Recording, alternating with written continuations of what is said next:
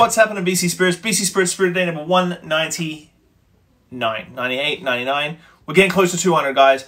I'm close to 200 on BC Spirits Spirit Day. I'm on close to 200 on my post-shift podcast.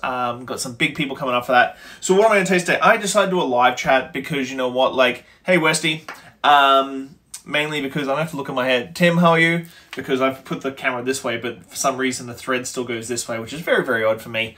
It's 5:30 and it's getting close to the end of my day, and so I didn't want to go through a video and then post it and do all the usual things. So I was like, screw it, let's just do a live chat and see who jumps on. So what we're rocking out today is the Merridale Vodka. The Cowichan Vodka from Merridale, 100% fruit-based. So, I haven't said anything about this this week. Just give me 2 seconds. Distilled entirely from BC fruit in copper stills. Then they age it for 3 years in stainless steel tanks, which does help a lot.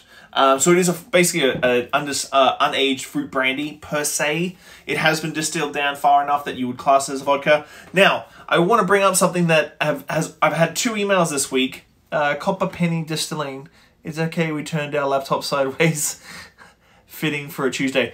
Am I sideways for you guys too? Am I sideways for you guys too, or am I straight ahead for you guys too? I'm just curious. Wes is going to answer this question. Is everybody looking at me like this right now, or am I straight on for you? This is very confusing for Instagram. It's the first time I've done it this way. So, Wes, what kind of fruit? I am sideways? That can't be true. Ah, give me 2 seconds. Here we go. Let's fix that. Let's just go like this, and then go like this. This is a crazy episode now, isn't it? There we go. Is that better for everybody? Now everybody can see me properly. What a freaking tool I am. So, what style of fruit? West asks. It's a mixture of fruit, changes every year. Basically, because they have... I'm going to bring you guys down here too, just a second. Here we go. Look at that. Now we're like face-to-face proper. Okay. Man, I should start again for crying out loud. Oh, God, Sue, you are just shitting the bed right now. Fucking hell. What fruit? They are on the orchard, so it'll be mainly apples and pears. But that being said, being in the Cowichan Valley, they get a whole bunch of different fruit given to them from farmers and so on and so forth. I would say pears and apples are probably the very first, the basic fruit that they use for this one. But I would suggest they probably get a whole bunch of different fruit from farmers. Divine does the same thing. A lot of farmers just show up with tubs and tubs of fruit. Can you distill this off? Away you go. Oh, before I taste, this is what I want to get a thing on. See this gluten-free thing here? All spirits are gluten-free, okay? The distillation process is super aggressive, super high heat and pressure. Gluten does not make its way through into the final product, so all distilled spirits are gluten-free. Now, before anybody crawls up my back and says, well, how would you know? Last week, I was actually diagnosed with very aggressive celiac disease, which has been a massive problem for me for the last 6 to 12 months that I didn't know about. I went and got a blood test, and I registered completely off the chart celiac. So, that has been a big change for me this week. Massive lifestyle change, but you can still drink distilled spirits because distilled spirits do not carry through gluten. But let's kick this off. If you are super worried and you do get an upset tummy, or you get a little bit of an upset tummy from drinking grain vodka, so on and so forth, do chase down your fruit-flavored, your fruit spirits, as Wes said, tequila.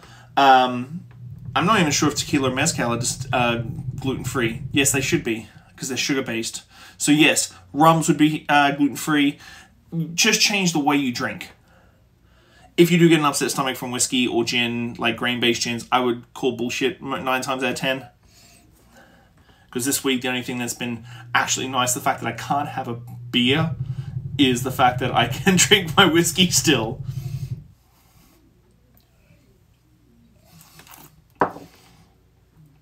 On the nose and on the palate. Oh, just sweet fruit. This is a really tough one for me because I've been to Merridale. This is a super aromatic, super fruity sweet sort of flavor profile. It really is a fantastic spirit. Would I lean into being a unaged brandy over a vodka? It's a tough one. It gets into semantics a little bit, but it's textural. You know how much I love fruit brandies. It's light, it's feathery.